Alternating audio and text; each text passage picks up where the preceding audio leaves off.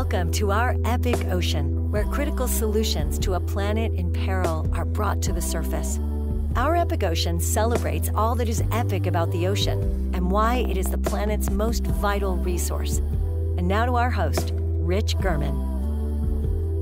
In Maori and Polynesian mythology, Tangaroa is the god of the ocean. Tangaroa made laws to protect the ocean and its sea creatures, the essential mantra being, if you look after me, then I will look after you. As we are all well aware, and as ocean explorer Jacques Cousteau famously sounded the alarm in 1971 to the United Nations, our ocean is in trouble, and we need to raise awareness globally to protect it from further harm. While some ocean-related problems are better addressed through international treaties, solutions to marine and coastal issues vary greatly and are often best addressed at a regional level. These include land-based sources of marine pollution and coastal degradation, as well as unsustainable fishing practices, overpopulation, and development.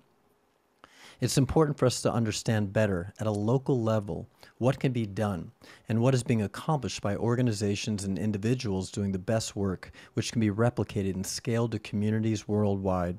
My guest today is focused on solutions to this big challenge. This is why we decided to get to know and share the work of Heidi Tait, the Tangaroa Blue Foundation co-founder, an Australian not-for-profit dedicated to the removal and prevention of marine debris. Heidi's love for the ocean comes from 20 years as a scuba diving instructor. In 2004, she co-founded Tangaroa Blue and the Australian Marine Debris Initiative as a way of not only removing the ever-increasing loads of trash in our ocean, but more importantly, finding ways to prevent debris from being released in the first place. She was named one of the 18 most influential women in ocean conservation by Ocean Geographic, and her mantra is, if all we do is clean up, that is all we'll ever do. From way down under in Australia, Heidi Tait, welcome to our epic ocean. How are you today? Doing very well, a bit rainy, but happy to be indoors today, actually. Well, it's a sunny day here in Laguna Beach, so don't be too jealous. So I want to start big picture.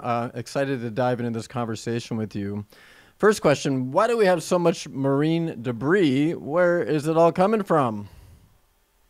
I know, and it's only getting worse.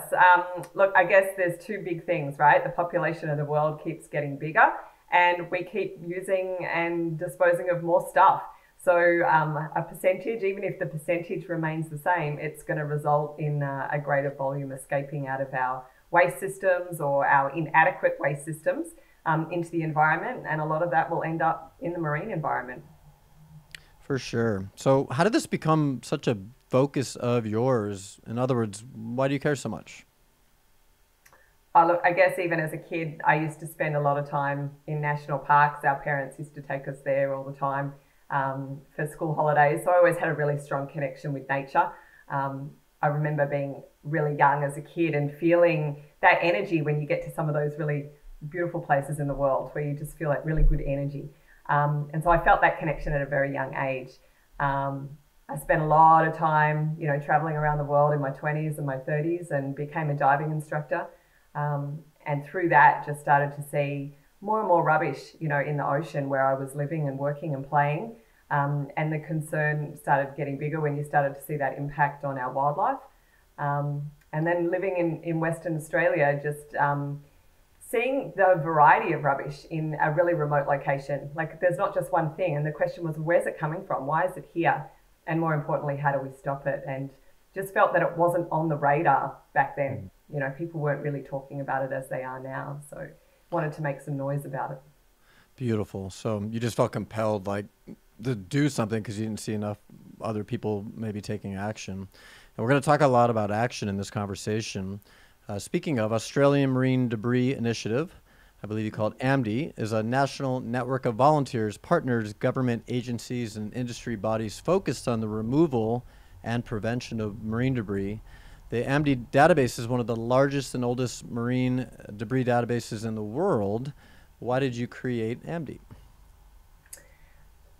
When I looked at all this rubbish that was on the beach in Western Australia in a national park and saw the wide variety of sources, it became really clear that there wasn't one solution that was going to be available to solve the problem, because they were all coming from different places for different reasons. And when I started talking about marine debris, actually people started asking me why I had a problem with driftwood. And that's what they thought marine debris meant back then. Oh, gosh. So, you know, that awareness and education on the issue was very, very low.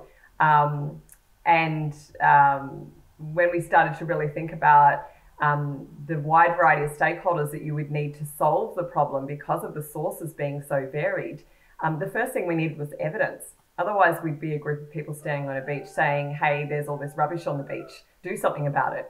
So the evidence enabled us to really look at what was impacting different areas of coastline, because what we see, you know, in very remote Cape York, Australia, and the very, very tip of Australia is completely different to what we would see on beaches around our cities in Melbourne and Sydney, for example. And so that evidence we hoped would be able to drive investment and focus and engage the right stakeholders to be able to address those specific issues. And so the database was the evidence, and we needed evidence. We needed the starting point. We still do. And not only now do we need that evidence to be able to inform policy, but we also need that evidence to monitor the changes that are being implemented, to make sure that the bin that was put at a location to stop litter escaping into the environment actually has the outcome that we were trying to achieve in the first place.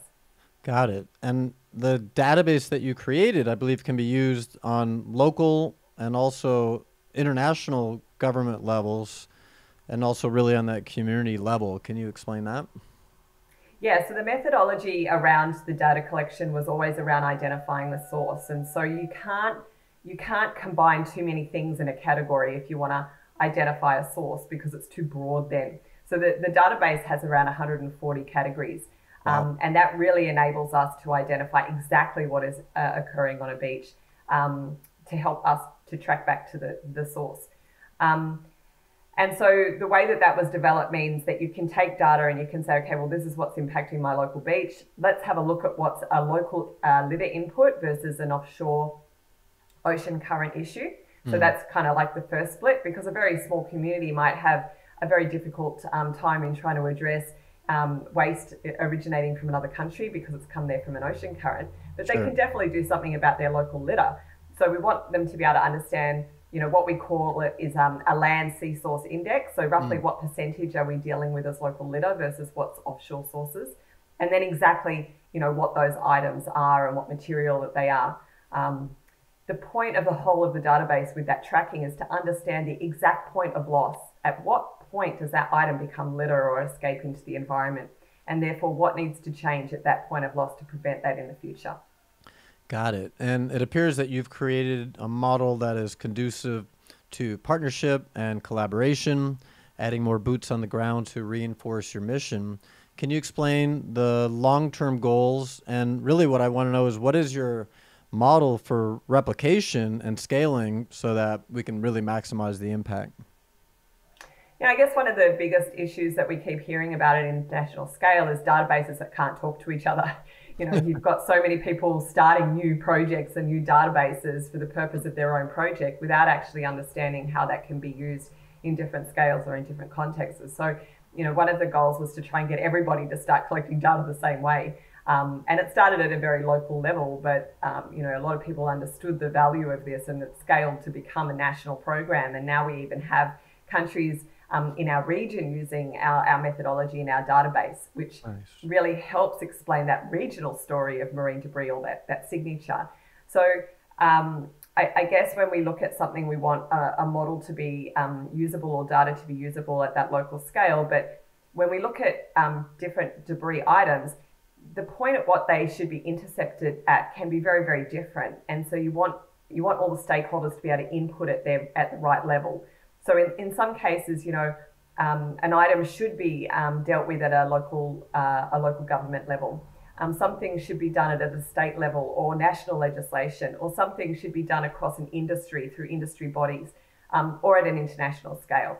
And so finding out at what point each of these items should be intercepted at, enabling then the right stakeholder groups to come in. is this industry best practice? Is it legislation that needs to be changed? Is it just education and awareness on how people use something or dispose of something?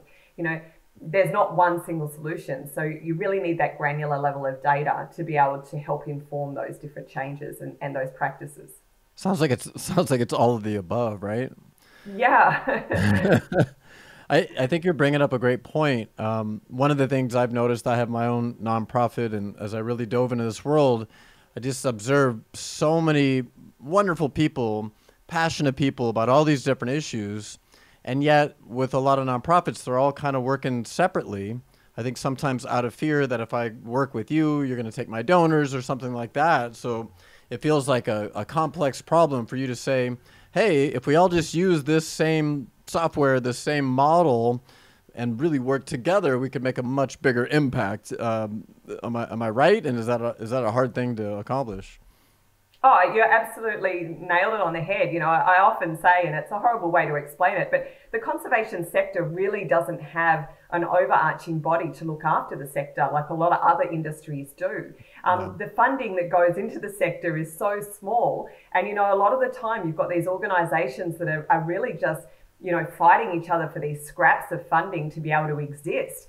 And the protection around existing means that there can be a lot of distrust in collaborating together.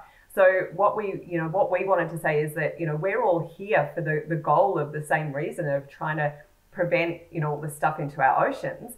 If Tangaroa Blue is able to host a platform that enables, a lot of the other organizations to be more effective in their work because they don't have to fund this platform themselves, then that can be our role. So we kind of see that Tangaroa Blue is also another partner in the AMDI, just like everybody else is, and they're not giving anything to us. They're using a platform that was built for that purpose, but it still is an issue, and that's why we keep getting these new databases and projects popping up instead of people collaborating and actually researching what's already been done. Right. The amount of emails I get all the time of someone that's had this brainwave that wants me to give them advice on it. And I'm like, well, just do a bit of research of what's already been done in the last 20 years because you'll learn what didn't work and why instead of just starting from scratch again. Yeah, 100%. So you mentioned stakeholders and we've talked about partnership. Obviously, you can't do this alone. I'm curious, who's on your team? Who are these other stakeholders, members, partners, and what volunteers are involved in your work? So we started, really, really small. We started with me, and then we started with me and a local volunteer who took all my Excel data sheets to create the database, and it slowly grew from there. And people understood what we were trying to achieve, and we had some good case studies of how data was used to influence change, and so people kind of understood.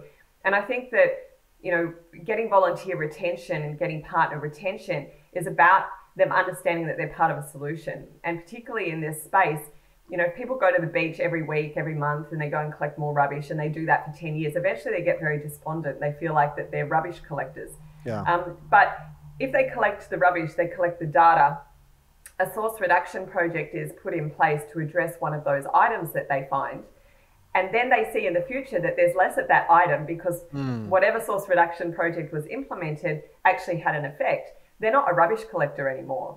They're part of the solution. They're a citizen scientist and they're providing critical ongoing data to be able to manage and tweak and implement and monitor these strategies. So, at the moment, we're very lucky. We were successful in a 5-year government tender back in the end of 2018. And the Australian government had never put 5 years of funding on the table for this issue before, but it enabled us to be, very focused and have confidence in what we were able to deliver and have funding for. Now, this particular project was across the Great Barrier Reef and it runs through to June next year. But that's enabled us to upscale and really update a lot of our resources. Our database and our app is actually going through a massive upgrade at the moment. So, that security and funding has enabled us to grow. And we have a staff of about 30 at the moment that are spread all over the country. So we do a lot of Zoom meetings. But we have about 2,000 partner organizations that contribute at the moment to the database. Wow. Yeah, and I mean, if you look at the stats of what the AMDI database has been able to achieve. I think we're around 27,000 cleanups. There's almost 200,000 volunteering opportunities. It equates to something like $25 million of volunteer hours of what people want to contribute to this issue. But they want to see them being part of a solution and not just picking up rubbish. Okay, so let's take a little time out and acknowledge Heidi. You were one, and I think this is a good teaching point for maybe even one person out there listening that wants to make a difference. You had an idea, you saw a problem, didn't see it being worked on enough, and you said, I'm going to do something about it.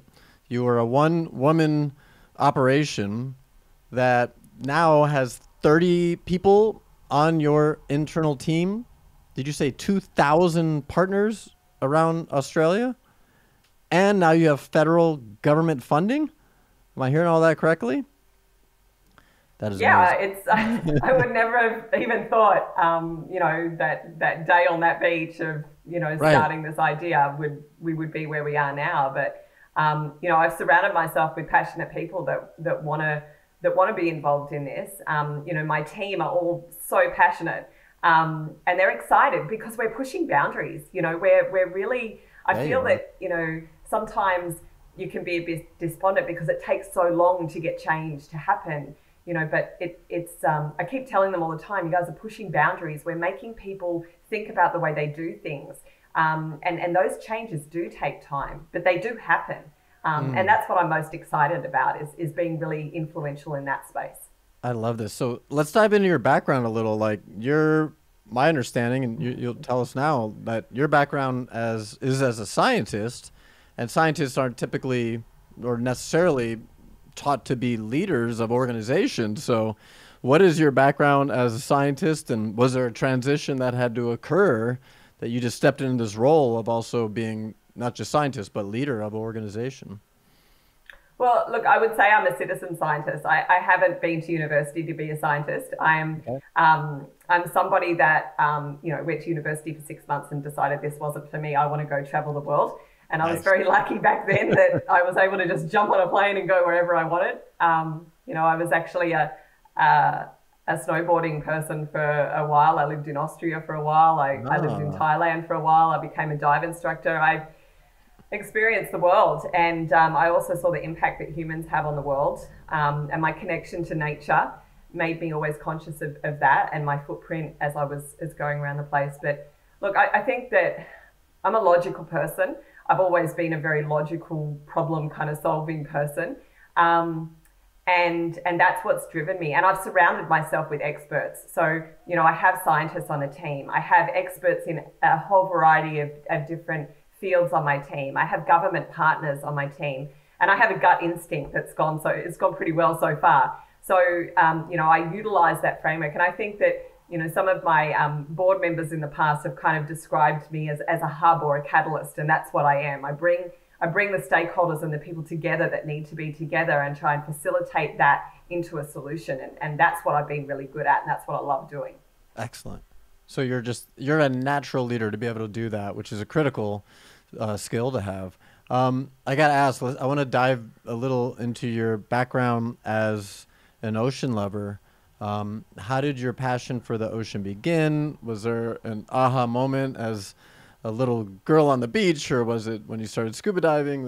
How did that passion start? Yeah, I mean, the ocean for me was another natural environment that I connected to really a lot. I mean, as a kid, I wanted to be a ranger.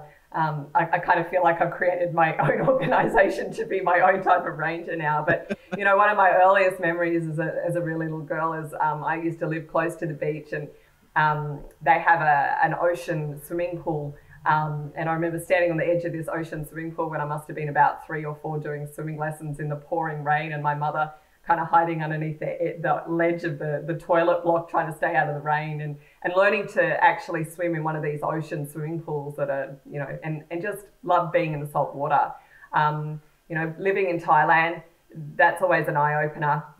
I used to come back from a dive with plastic stuffed into every part of my wetsuit and my pocket that I would pick up on the way through. So I've always been part of that cleanup, framework whenever there was that kind of opportunity. I just felt that that's such a short-term solution, because we know that the next tide will bring more stuff in. You know, the next group of people on a beach will leave more litter. So it has a very short-term impact. And while it has an immediate, improvement of the environment, it will always be replaced. So I guess I got frustrated with that, to say, well, what actually needs to happen so that we don't have to keep picking up other people's rubbish? I hear you. Yeah, we do ocean cleanups here, and I feel like and we'll talk more about this, but I feel like people feel like they're taking some action, but you and I know it's just, you go back in the water, they go do the cleanup, yay, and then they might go home, and people like you and I are back in the ocean tomorrow, and guess what's there? More trash. So it's frustrating, which is why I want to definitely spend time in this conversation talking about how do we stop it. Let's go back to the database for a minute, though. And I hope this next question is taken the right way. Sometimes I feel that we can focus so much on data and the analysis of it. Some call it science for the sake of science, and that it stops us from taking action when it comes to issues like marine pollution. So I guess, Heidi, I want you to prove me wrong. Why is data collection so important in the case of your work? I guess to get people to implement a source reduction, plan at whatever scale that is, they need the reason. Why? Why should I care? Why should I change? Why should I make action? Why should I spend money? Whatever that reason is, it's the why. And so, the data is one of those things that you need to put on the table to get that movement happening. It can't work on its own. And I agree. I have a lot of frustration around data sets that get collected a certain way for a certain project, and then the project finishes, the report comes out, and then both of those things actually just get cobwebs on a shelf somewhere. So we wanted to create a platform that was really user-friendly and had practical application at that scalable model, so it could be used locally, but at a national level as well, and international level as well. And so we wanted people to understand how to use data themselves, and not having to rely on it being used by a university or a government agency, that they could be the ones that presented their case in a way that was understandable and provided the evidence that was needed to make it an issue locally. And so I guess that's a tool in itself. It's how to collect it as a skill, but how to use it is a skill. And when we look at that AMDI network and the framework of AMDI, it has so many different parts of it. And in my thoughts is that they all have to happen together if we're going to solve this issue. So cleanups is a starting point. Yes, immediate removal, short-term health improvement, but the opportunity to collect data. The data, if it's done in a consistent way at a large scale, then you have that opportunity to use it. And then how is it used? So you want the community to know how to use it. You want the government to know how to use it, and that exists and that has credibility. And then you want it to be used in a way that can be measured as well. So many people go, oh, there's so much rubbish here, there's no bins, we should have put a bin there. Mm-hmm. Nobody knows, is it the right bin, whether people will use it, whether it is being used, whether it's in actually the right location. That part of it it gets missed a lot. And by making people measure change and having that data, then you can really show, are we having the impact that we want? So I think that it's those skills that the community need in not just collecting data, but using data that gives it its greatest value. Okay, good. Thank you for that answer, because I was a little worried it might offend you as someone who's all about collecting data, but your statement about how you didn't want you don't want to collect data and then it just sits on the shelf and gathers dust. It's turning that data into action. So I appreciate that answer. Tangent question. I think I saw this on your website. How does your work tie into the UN Sustainability Development Goals? So we're excited when there's a marine debris target in the sustainability goals under 14. I guess in Australia, we've been included in the Australian government's report on how they're meeting the Sustainable Development Goals. Although there is a big disconnect in Australia on how that happens. It's almost like they go and have a look at who's doing what and go, oh yeah, we'll claim that as part of what's happening in Australia. They're funding our program along the Great Barrier Reef, which is great. You know, our question to the government there is the funding finishes in 2023. We know, of course, that marine debris will still exist. So to ensure that that wasn't a complete waste of time, what's going to happen next? You know, so that's a question that we're doing. But I guess it's about providing a case study on how we've been able to establish this in Australia at a citizen science level that has now input from the government. So it wasn't designed by the government and then given to the citizen scientists. It was done the other way. So we have the power to make action whenever we want. You don't have to wait for it to be a political issue or have political funding. You can just do it whenever you want. And this is a framework that you can adapt and you can utilize to get out there. And I think that enables a scalable model to help other communities and other countries to also contribute to the Sustainable Development Goals. But I think one of the things that, you know, a lot of times people think Tangaroa Blue is a cleanup organisation, and you know, we very much try to say we're not. You know, that's part of what we do, and it's a very public-facing part of what we do.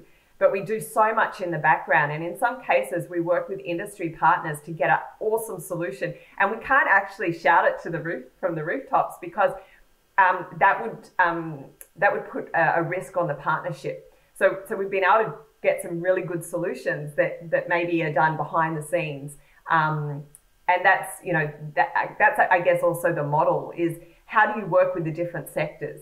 And sometimes they're not all forward facing, and those kind of models can be used in any country because you're just identifying the right stakeholders that you need at the table to get the right solution, and you're giving a way to measure that as well. So we hope that this model can be used more broadly.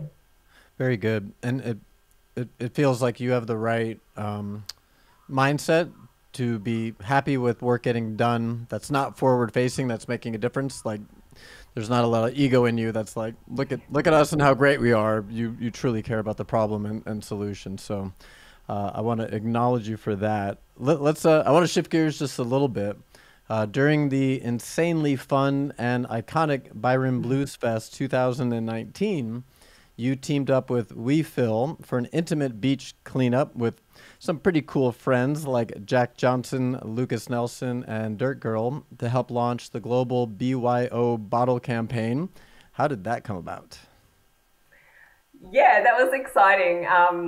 So Jack's been one of our ambassadors now since I think 2010. I've actually been on each of his Australian tours since 2010, and I actually did quite a lot of diving in Hawaii over the years too. So I know his Kokua Foundation. So we have a really good relationship with Jack and the foundation. And when we teamed up with another AMDI partner, who's We Refill, they provided these amazing water refill stations. I think they did like 80 festivals in 2018, 2019 before the whole COVID thing hit. And their machines are designed to use tap water, so they're not using spring water, and you can refill sparkling and cold and filtered water. So, you know, you're giving that cold water, which people really want. It's not a bubbler anymore. And so this was a great way to launch the BYO bottle campaign.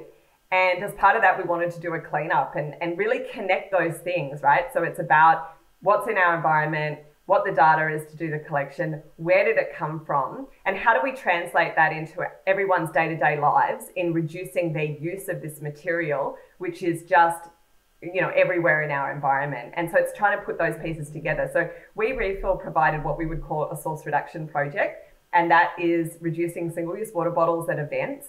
That particular event at Blues Fest reduced 24,000 single-use water bottles back of house. So every single stage had one of their units on every single stage for the artists, for the crew, for all the admin staff, for the volunteers. And then there was a couple of stations out the front as well for front of house for the visitors and the patrons that came to that event too. So it was to show what is possible if everybody wants to work together. Now, one thing that comes out of that, which is a really interesting concept, because a lot of people are talking about like let's go water bottle free. Great concept. But nobody really thinks about the impact outside of the environmental impact. And so one of the frameworks that came out of We Refill was about shifting single-use plastic economy. You can't take away a product that provides someone with a revenue and replace it with nothing, because then it's not going to be a long-term solution. So the We Refill model was about shifting the economy so nobody lost, except the only person that lost was the beverage company, which is fine because we don't want their single-use water bottles anyway. So it was a way to make sure that the revenue wasn't the thing that was the whole thing was going to hinge on. And that's why it was such a massive success. And so it was great to be able to celebrate that with the cleanup as well. Very cool. When's the next Byron Blues Fest going to happen? At Easter, they just ran one in Easter, very scaled back model. Okay. Unfortunately, we've had some pretty major flooding here as well. So that was a bit of an issue, and COVID as well. So it wasn't what it used to be. But they are looking to kind of redevelop that moving forward. Nice. And I didn't realize you knew Jack Johnson since, what'd you say, 2010?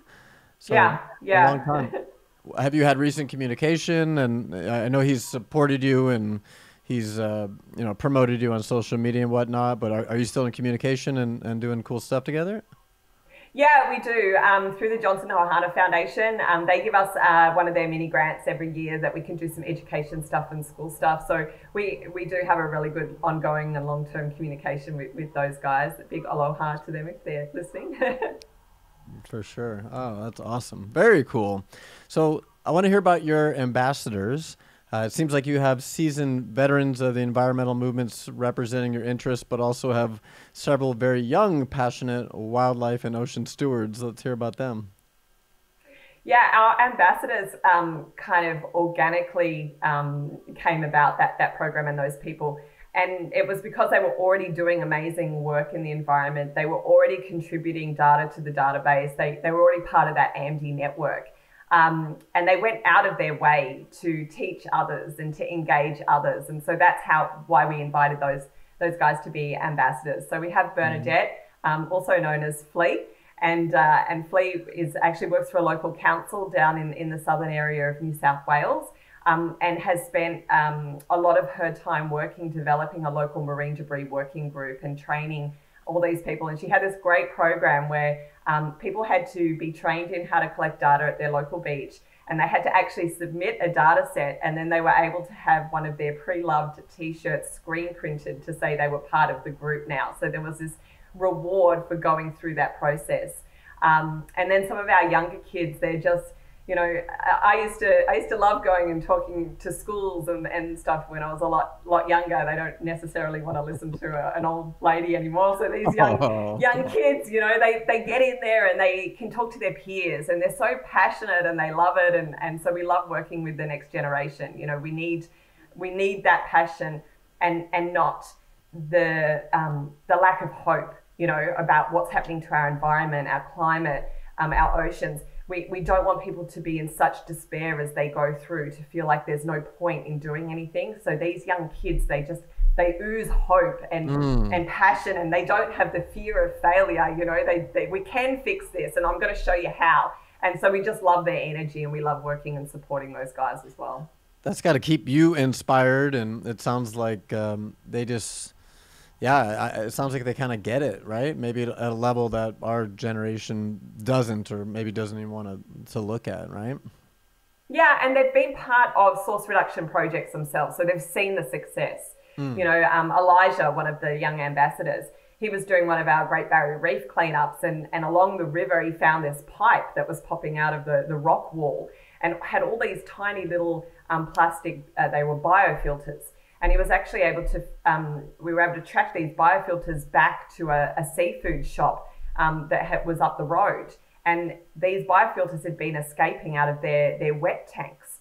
And the guy didn't even know. And so he was able to work with that local business to find a solution, and then say, hey, I've been part of the solution. So, again, it's not just about them doing cleanups and being able to do the data, but it's being able to use that data for their own communities and show how those successes can happen. That's amazing. I heard you say somewhere that you don't believe in naming and shaming, and I am 100% with you on that. Sometimes I think activists are counterproductive when they make offenders wrong for what they're doing. And personally, I don't ever call myself an activist. I prefer the word conservationist. So I'm curious your thoughts on that. Yeah, I mean, I think that sometimes the activists go to the name and shame as the first point of contact, and that's where I think the problem is. I think that it's also, it is an option, but it's always going to be my last option. If nothing else is going to work, then eventually you're going to have to call somebody out publicly. So Yeah. I think that we need to be not only naming and shaming, but we also be naming and faming. So we need to give the good stories out there as well, and that's really, really important. Otherwise, it's always just bad news. And so I think that providing the opportunity for different industry groups and businesses and governments to be part of telling the success stories is really, really important, and how those collaborations have reached that point. And we've been part of some programs with businesses and industries that conservationists, I guess, technically or traditionally wouldn't really work with, but we found common ground. We've had a solution, or we've had a project that we want to both see achieve, and that's provided a platform. And that platform has enabled us to also build some trust, that we can have some more difficult conversations moving forward as well. And so, that's really important. We can't make the conservation sector feel like they have to solve everything. They can be the catalyst, but they need to have all the stakeholders at the table to make the changes. We can't do all of that on our own. And providing a platform that's negative isn't going to enable those conversations to happen. I love it. Name and fame versus name and shame. And you're 100% right. If you know ultimately to create the solution you want, that you need to be working with these companies that you and I both know are probably doing bad things, if we just go to them and say, you're bad, you're bad, you're bad, they're not going to want to sit down and talk to you. It's kind of common sense. So I'm glad that that's your way of operating, and I'm 100% with you on that one. It is, and I would just add one more thing to that if I can. And the thing is that it's not just about, like, what working together means is not, we don't receive money or checks from companies that don't align with our values and with our goals. That's a very different thing to being able to work together on a project that has an outcome. And I think that that's really important. I think that at the moment, the greenwashing that's happening in the sector is really concerning. Yeah. And we've got marketing companies and big companies that think that making a change and having green credentials is just giving somebody a check. And that's not what we do. We only work with organizations that we can influence and see something happen that's better. Otherwise, it's kind of off the table. So we do have a criteria of who we're going to work with, but the way we work with them is in a collaborative model. Excellent. Thank you for clarifying that. Let's go back to marine debris. What are the biggest sources that you are seeing? And you kind of touched on this before. Tell us how it varies from place to place. Yeah, so when we go to Cape York and we work with our amazing Indigenous ranger teams that are up in remote Australia. These communities 1,000 kilometres away from the nearest city. They have very small communities and they have massive country to manage. And when you go to the coastlines along there, you can see some of the most impacted coastline in Australia in respect to marine debris. And 99% of that stuff is coming from offshore sources. Definitely. So we have cargo ships, we have international commercial fisheries, we have marine debris entering from different areas and then coming through on ocean currents. The majority, 90% plus, will be plastics. A lot of it will be some kind of containers or fishing gear. And the biggest problem, of course, is that it continually fragments and breaks up. So, the majority of it is in the process of breaking up into a smaller piece, which makes it, so hard to remove if you can possibly remove it. And of course, the big issue with the remote communities is, so what do you do with it once you've removed it from the beach? Because there's no curbside recycling system that's there. So it's a really challenging environment, and the majority of it is coming from offshore. Whereas if we go to a beach around one of our urban areas or one of our cities, we know that the majority of it's coming from the catchment. It's litter items, it's cigarette butts, it's food packaging, it's those single-use items that might get used once for 5 seconds and then disposed of. And a lot of it's unnecessary stuff as well, that if we just thought about materials and packaging that we wouldn't actually need in the first place. So But the majority, again, is plastic. So we know plastic is the #1 problem, regardless of where we go. It's just the source that will change depending on how far away you are from a city or an urban area. Makes sense. And we'll talk about cigarette butts and also microplastics. What's the most dangerous thing that you find? Oh, well, actually, one of our team had one on the weekend. Back in 2012, we started finding these things. We call them silver canisters. They're like a silver metal container with a yellow bung lid. And they started washing up in weird places back in 2012. And we still get the odd one washing up, which we picked one up on the weekend.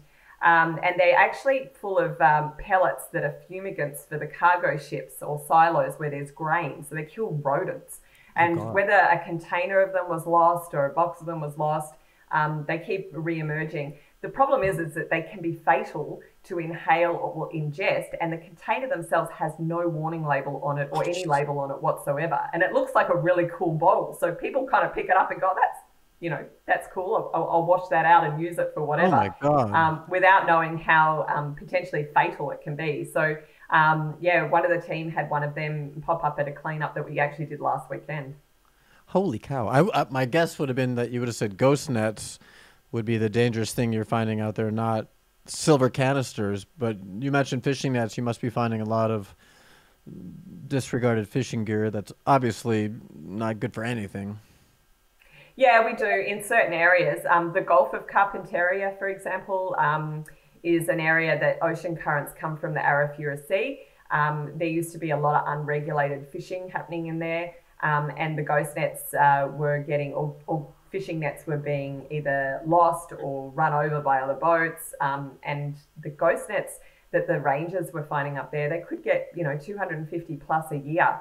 And we know that they just continually kill wildlife when they impact. So I guess one of the bigger problem is that we still find ghost nets. We're not finding them in as massive numbers as we were, maybe 5, 6, 10 years ago, which is good news. But the response to a ghost net when it's in a remote location is the problem.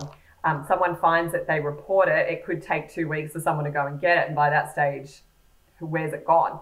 And so, it takes time to be able to address those things, and a lot of them then get lost in the process. That's a tough one. What's the craziest or most interesting thing that you found while collecting trash?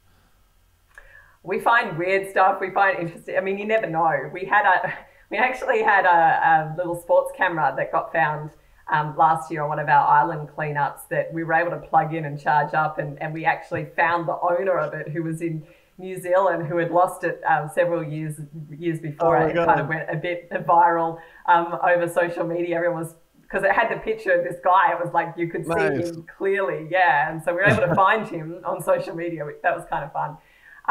We had a water bottle or a glass bottle that washed up in one of our remote communities with a letter in it that was written in Indonesian. And we were able to get it translated. And it was a letter from a young girl in Indonesia. And it was a letter to a Hollywood movie star. And she had been writing this letter to this movie star for his birthday. And she didn't have the money to buy a postage stamp. So she put this letter into this bottle and thrown it in the ocean with a hope that it would reach this Bollywood actor for his birthday, and how much that she was in love with him. Did you get the letter to him? No. Did you track the guy now?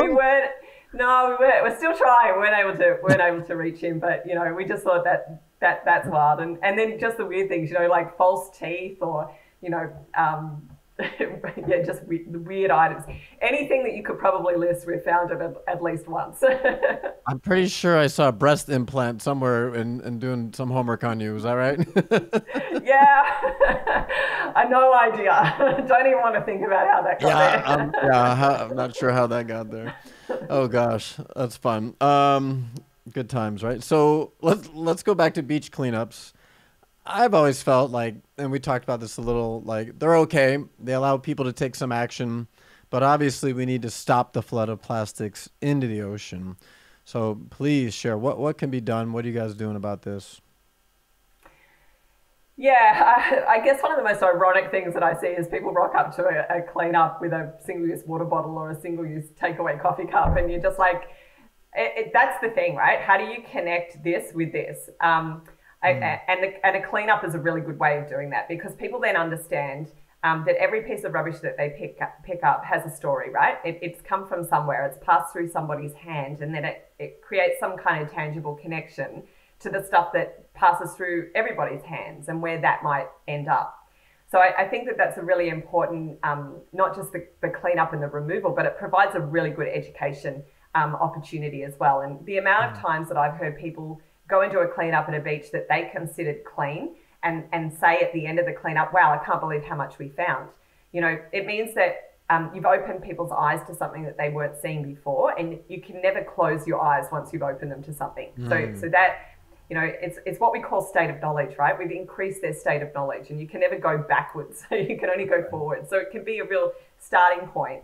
And then it's about, you know, identifying what people use in their day-to-day life. You know, there's been a social media post where they say, oh, it's only one straw, says 8 billion people. That's the kind of thing. You know, it's that ongoing trickle effect that accumulates rather than the one-off mass spill kind of thing. And people can be proactive. Now, our society has gone to a point where we want everything to be cheap and convenient and easy. Well, look at our environment. This is exactly the reason our environment is in the state that it is, because we want things to be easy, cheap, and convenient. That's right. And we need to start transitioning from that. So, you know, when people go, oh, I keep forgetting my shopping bags. Really? That's the excuse? All right, so how do we remember to bring our own reusable shopping bags to the shop? How do we remember to take our own bottle and to refill it?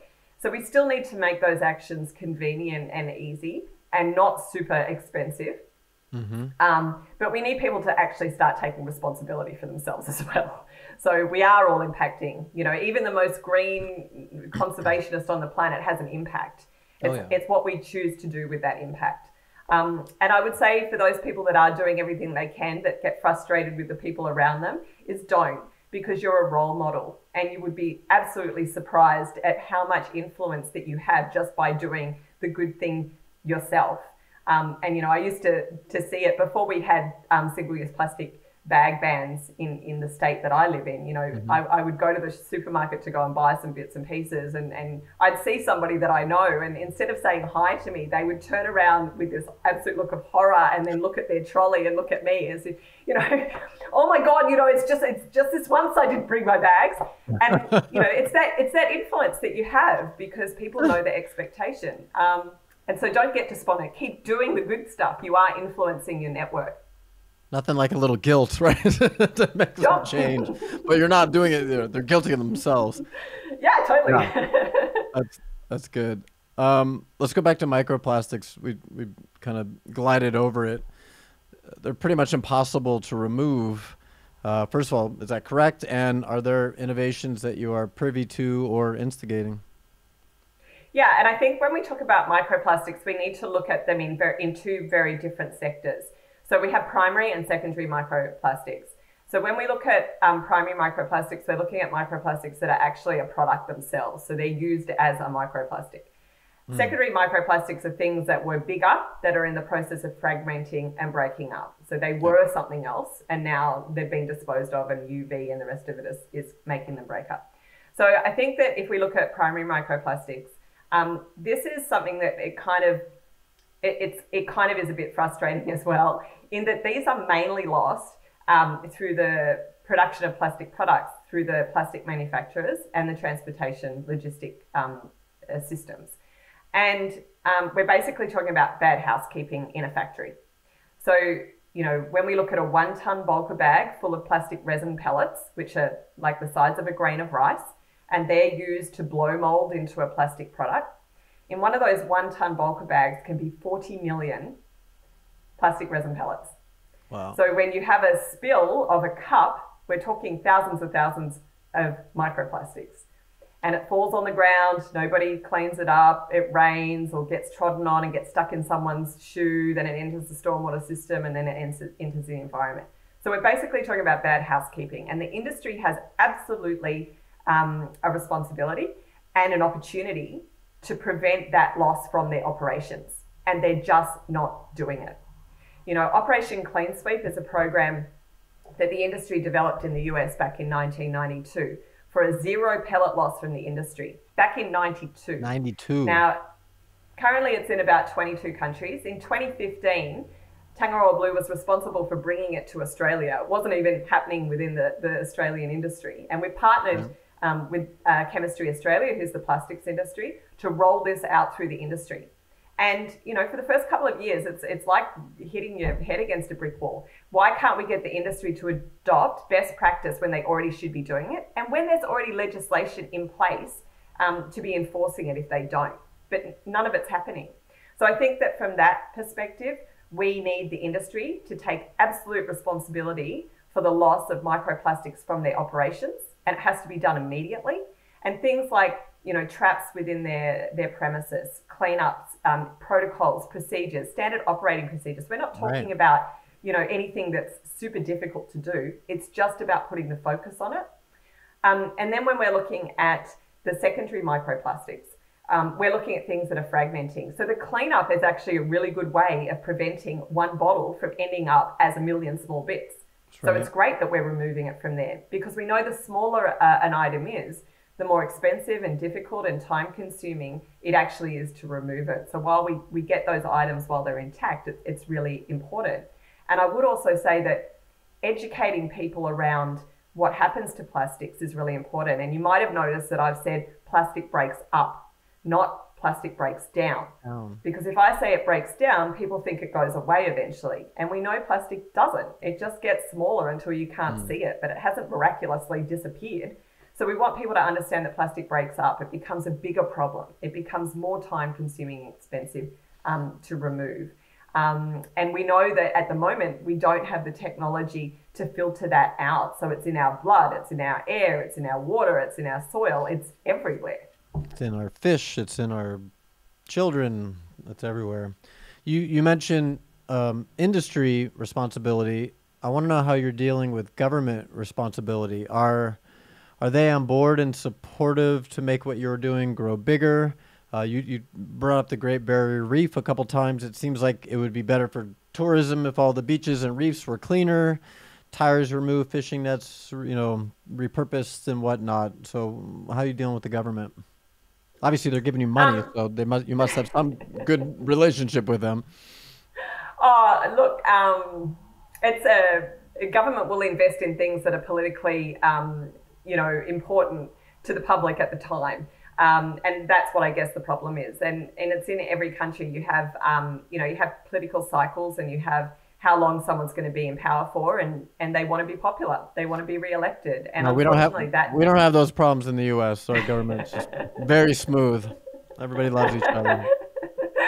Well, I guess that's the problem, though. You know, like, it doesn't mean that decisions are being made for the right reasons, or the right decisions being made, and that's you know, that can be frustrating. But I mean, we've had some successes. You know, back in 2004 when Tangaroa Blue started, like the first big cleanup that I did, we collected data. We identified in a workshop 2 weeks after what the main items were that we were finding. We identified one item that we knew that was coming from a local source that we thought that there was a solution for. And we started working with the industry and the government. And 6 years later, we got the legislative change. Now, you know, 6 years for a no-brainer for me was like, really? It took that long? Apparently that was fast. But we got there. We were able to change legislation from citizen science data, engaging the right stakeholders. So this for me shows that this model will work because you're providing the evidence that's needed in the format with the right people. So it works. It just takes time, and you have to hang in there. At the moment, you know, one of our AMDI partners is called No Balloon Release Australia, and they're trying to work on stopping balloon releases or making balloon releases illegal. Now, in one of our states in Australia, New South Wales, it's legal to release 19 balloons into the environment, but it's illegal to release 20 balloons into the environment. Now, nobody can explain to me when we know one balloon will kill wildlife. So, you know, she's been working with data and working at an industry, government level, to try and find a way to have that legislation change. And one of the ways that she's been doing that is also to look at helium. And the Northern Territory government yesterday actually released new legislation to say that it's illegal to use helium in balloons, because that will now stop balloon releases, both accidental and deliberate. So now we're tackling the helium, and we know that that's a finite resource on the planet as well. I was going to say, it's a finite resource for sure, yeah. Yeah. So it's about just finding the drivers, and I guess that's one of the things is how can somebody make the decision that you want them to. My driver is from a conservation sector, right? But not everybody cares about turtles. So what do they care about, and how do we get them to the same point using that as the driver? Smart. Yeah, balloons is an issue I've been working on for 5 years, and it looks like in the next few months they're finally going to ban the sale and release of balloons right in the little town that I live in. And it's kind of like you were saying, to me, no brainer. Why you know, I'm gonna be stewing on the 19 balloon issue all night. By the way, that makes no sense to me. 19, no problem. 20, no. Okay, let's move on. Let's move on to another challenging topic. I interviewed Cyril Gooch of Parlay for the Oceans, and he said flat out that recycling is a failed technology. As you know, a very small percentage of recycled items are truly recycled and reused. So what are your thoughts here? Is recycling an antiquated technology, and is there a better solution? Look, I think that we've hung our hopes too high on recycling as being the solution. I think that we all know that. Unfortunately, we continue to invest in it and not actually in further upstream, which is where we need that investment to be. So I would agree that recycling is definitely not the solution, although it does have a place. We can't just say no to recycling, but we only need to be using recycling as the one step up from landfill, as opposed to the top of the waste hierarchy. At the moment, Australia is going through, a transition like a lot of other countries where we can't just ship our waste to a third world country to deal with. And so we've been looking at ways of, increasing our recycling in Australia. The problem with this is there's no criteria against what is being made out of the recycled content. It's like, can we make something out of it? Yes, okay, do it. And not actually seeing whether that product that's coming out from it is fit for purpose or creates harm. And I think an example of that that we're currently working on at the moment is rubber crumb. So we have 48 million tyres a year that get retired from our cars in Australia. And we want to know, what do we do with these tyres? And so there's been significant investment from state and federal government funding grants to create more and more recycling of tyres into products like rubber crumb that we then go and make kids' play areas with so that they don't crack their head when they fall off the play equipment. The problem is that we know from our research that the degradation of these rubber crumb surfaces can happen within weeks of it being installed. We know that there's something like 307 chemicals in tyres that, because of the increased surface area after they're shredded, release a lot easier. Over 190 of those are known carcinogenics. So let's go let our kids play on that as well. And we have some research that's come out of Canada to show that some of the dust from the tyres actually have been responsible for up to 90% of the salmon kill in some of their rivers. So we know that these products are bad for our environment, they're bad for our human health, and yet we've got governments investing in them because they tick off some recycling target without actually analysing whether that product is fit for purpose or is it just going to make more harm. And we've been trying to engage local councils at the moment in assessing all of their parks that they've used this product for and not using it in the future. And it's been an eye-opener for the local councils because the state and federal government have been pushing them to use it because it's recycled content. And that's just an example of where we're using products that are not fit for purpose just to get stuff out of landfill. And it's not getting it out of landfill, it's really just delaying landfill. Because that product, is degrading. It's not going to stand up for its life, and it's going to get ripped up and end up in landfill anyway. We've just given it one other opportunity to harm the environment and harm human health in the meantime. Yeah, definitely. Okay. Wow. So a couple more topics. You brought up cigarette butts a while back. Steve Reese, who's the executive producer of this show, one of his biggest pet peeves is cigarette butts. He talks about it all the time, and I'm pretty sure you share that same pet peeve. Tell us about Ditch the Flick. Yeah, we've been really excited about this project. So when COVID hit in Australia, we used to run all these source reduction workshops where we'd go to communities and we would, work with the community to develop these programs. And when COVID hit and we couldn't do that, we started to transition these workshops online. And so they were open to anybody that wanted to come and not just one community. And out of the workshop, we wanted to tackle cigarette butts because it's the #1 littered item that we find, in our urban area cleanups. And we wanted to really understand that point of release. Okay, so what causes the smoker to flick? And we've heard all these solutions about voting butt boards and fines and all of these kind of things. And what we really discovered is most of the solutions that are proposed to reduce cigarette butt litter come from non-smokers. And when we started to talk about smokers, about what the issues were, they were totally different things that they actually wanted. And so that was our first aha thing, is that we need to talk to the smokers about how do we stop littering and stop talking to the non-smokers because they really don't have a clue. Makes sense. And so that's where Ditch the Flick was born. So we worked, one of the first projects that we did was actually with the Queensland Country Bank Stadium, which is up in Townsville along the Great Barrier Reef. And they run, the stadium has the big football games up there. And so they have a massive cigarette butt litter issue during the games.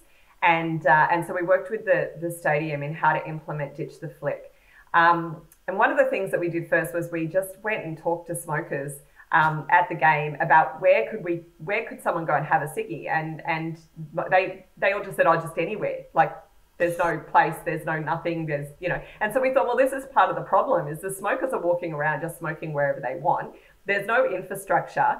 They've got half time. They've got 10 minutes to run out quickly and then go back in again because you can't smoke inside the stadium. Right. So it was about understanding what the barriers were to smokers to actually do the right thing and providing them with the area and the infrastructure that they needed. Now, we were so lucky that the stadium was so on board in being practical with this project and wanted to do, whatever it took. And we got a 71% reduction in cigarette butt litter just in the first 5 games of the season last year.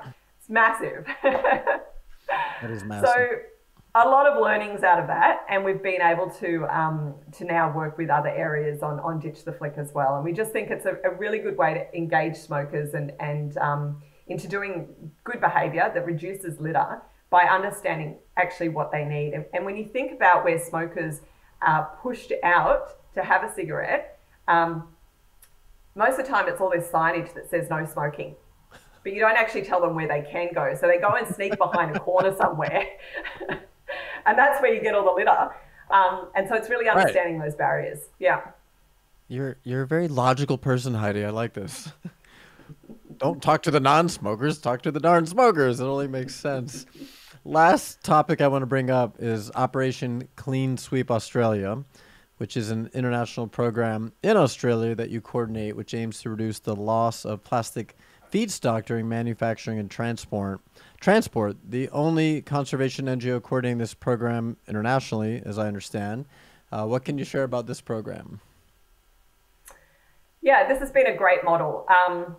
When we discovered what a plastic resin pellet, also known as a nurdle, was back in 2007, we thought that this stuff was coming off ocean currents, and then we started to go up our rivers and our creeks in our major urban areas. We started walking around the streets in our industrial areas, and we discovered really quickly that there was a significant leak of plastic resin pellets from our own domestic plastics industry. We also discovered that it's not just plastic resin pellets, which are, raw virgin plastic. It's actually all types of feedstock, which include recycled chip and powder and flake. That's escaping from our industrial areas. And we discovered that there was a program internationally called Operation Clean Sweep that had been developed by the plastics industry in the US to address this, but it wasn't in Australia. So we really thought this was a no-brainer to put a bit of focus on the issue, is getting engaged with the industry. And And so we were able to get some funding from the Victorian state government, because most of the plastics industry has presence in Victoria, and work with Chemistry Australia, who helped us take all of the American resources and make them Aussie, in regards to language and equipment and so forth. And then we started working in rolling this out with the industry. And one thing that we discovered really quickly was that most of the industry didn't think that they were contributing to the problem. They didn't realize that a trickle every day equated to a really lot of microplastic times, 300 factories in a catchment. They didn't see that as being a massive problem because it was small. The other thing we found was that there was no compliance response in Victoria. And so when we went to the local councils and said, hey, these are polluters, there needs to be a compliance response, that they considered it an EPA, so a state government EPA issue, where the state government EPA considered it not to trigger their metric of pollution, which was 2 cubic meters or something like that. So they said, oh, it's a local council issue. So nobody was doing any compliance. The plastics industry was just operating as they wanted to, some better than others, and some really atrocious. So while we went to work really closely with the industry on best practice, we also had to work with state and local government to figure out who was going to do the compliance. And in 2018, the Victorian EPA actually issued a guidance in handling plastic resin pellets. And so from there, they've been doing the compliance response. And even more excitingly, at the beginning of 2020, Operation Clean Sweep was actually listed in the Australian National Plastics Plan at a federal level as a target. So as an NGO being able to influence best practice within the plastics industry, we're really proud of that. And when you look at Operation Clean Sweep internationally, it's all run by the plastics industry. This is the only place where it's done in collaboration with an NGO. And we think that actually provides some credibility around the program, because we will hold them to account. We will report polluters to the EPA.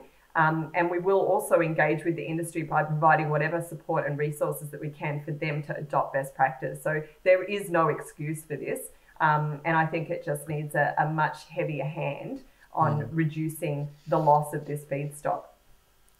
Heidi, I got to tell you, you're a bit of a badass. I love it. There's so many people and organizations out there that maybe have a bigger forward-facing, name or whatnot, but the work that you guys are doing, I'm very, very impressed and blown away. So thank you for everything that you're sharing here. Just a couple final things as we wind down.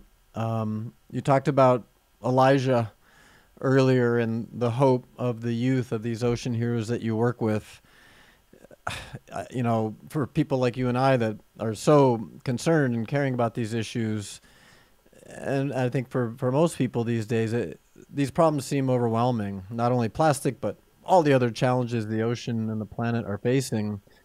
How do you do it? How do you retain hope in the face of all this grim data? I think that it's really important to occasionally look behind you and see where we've come from, as opposed to always just looking forward about what we have to achieve and what we have to still do.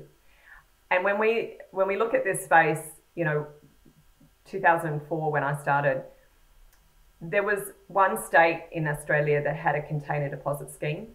Nobody was talking about plastic bag bans. Nobody was talking about single-use plastic bans. And now if we look, at Australia, we have container deposit schemes in every single state.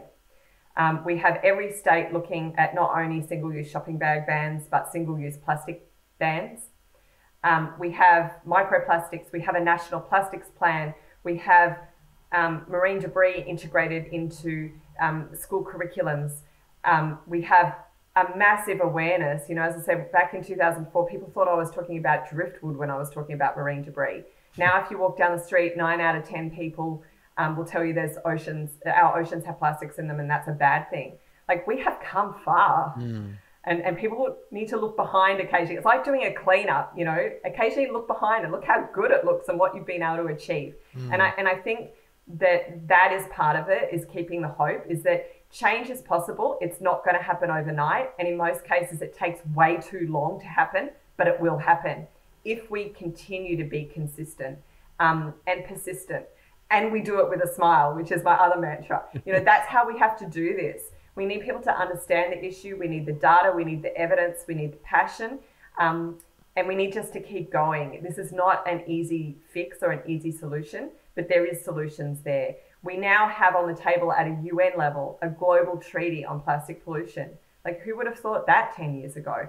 So don't get despondent. We are moving, we are changing, we are shifting. The momentum is growing. Now is not the time to lose hope. Now we're finally getting somewhere. Let's keep pushing, let's keep going.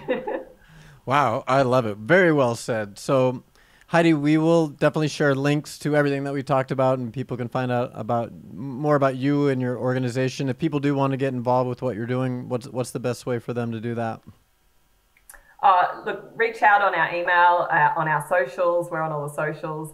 Do a cleanup, do your own cleanup. If you are doing cleanups every time you go for a walk, download the app, record your data, be part of that input of data and evidence that we need so desperately, to make the change. So just get involved, be present, be aware, and don't get caught by the greenwash.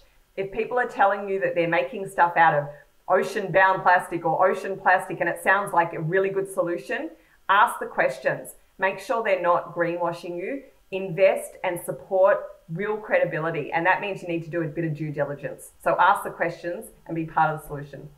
Heidi Tait, I am extremely impressed. I really love this conversation. I've learned a lot. I know that our viewers have also done that.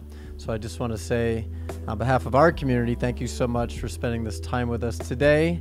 You are a true inspiration, and keep doing the good work. You're out there every day doing it, and I completely admire you for it. So that is our show, everybody. We will see you next time. Enjoy the rest of your day. Thank you.